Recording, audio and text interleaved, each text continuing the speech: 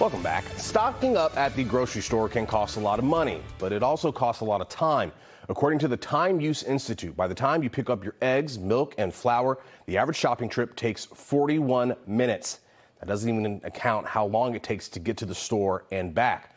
Well, scientists at MIT wants to give you back some of that time, and they want to use artificial intelligence to do it and some new advancements in robotics. NBC 10's Colton Bradford has the story. It is all new at 7. Grocery shopping.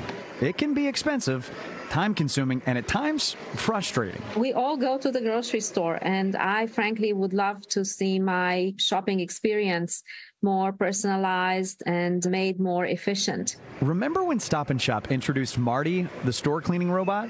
That revolutionized cleaning the store. Now, Dr. Daniela Russ, a leader in artificial intelligence and robotics research at MIT, is hoping to take stores to the next level and make your experience smoother, faster, and cheaper. Honestly, in the future, I would really love for food to just turn up at my doorsteps, delivered by drones. In the world Russ envisions, robots like this one created at MIT could do more than help get food to your front door. Artificial intelligence could help get your groceries bagged while protecting people. I think that there is an important synergy between what people can do and what machines can do.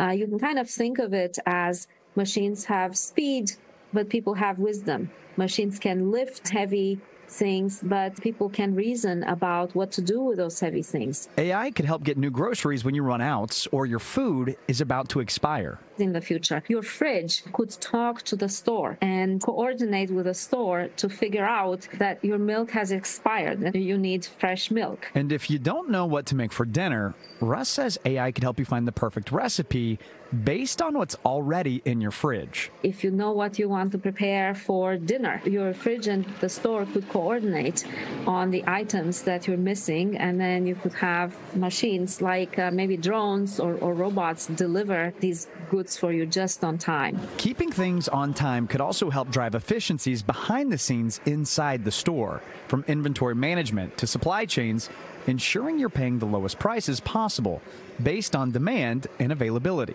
AI could even help store owners optimize pricing in real time, ensuring you're getting the best deal every time you check out. So the next time you head to the store, don't be surprised if you see more than just robots cleaning up messes among the aisles. AI might just be the shopping assistant you didn't know you needed.